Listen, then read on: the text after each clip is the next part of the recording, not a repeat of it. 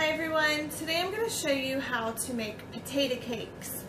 In this bowl I have some leftover mashed potatoes that I made last night, and I just put them in the fridge, and before I started this video I put them in the microwave for about a minute and added a little bit of milk just to sort of fluff them up a little bit and warm them up just a tiny bit. They're not like hot or anything. And to this I'm going to add an egg. And it depends on how much mashed potatoes you have. Is going to depend on how much of the ingredients that you're going to add. I'm going to also add a little bit of salt and some pepper.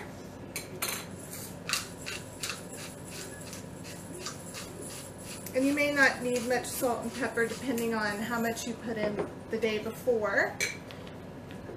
I'm also going to add a small red onion that I've chopped up pretty finely. And now I'm going to add in some cheddar cheese. And I'm just eyeballing how much I'm putting in here. I really don't know how much is going in here. And what I'm going to do is just stir this all together. If you feel like you need to add some milk, you can do that. I'm also going to be adding some flour.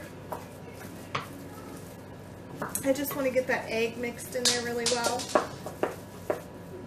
After you have everything mixed in, you want to start adding flour.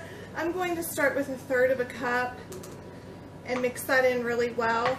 You don't want the mashed potatoes to feel super wet and loose. You want them to be thick because we're going to make patties out of these. Or you could make little balls out of them. When you feel like your potatoes are at the right consistency to be able to mold them into a patty, then you're going to go ahead and do that, and you're going to roll each one in just a little bit of flour.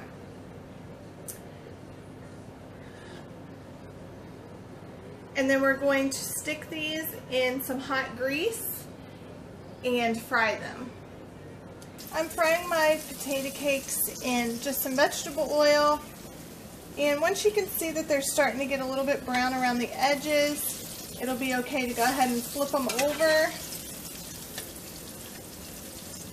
which I'm not a very good flipper.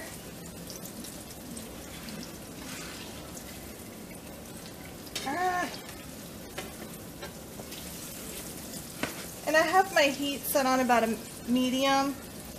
You can adjust it up and down if you need to.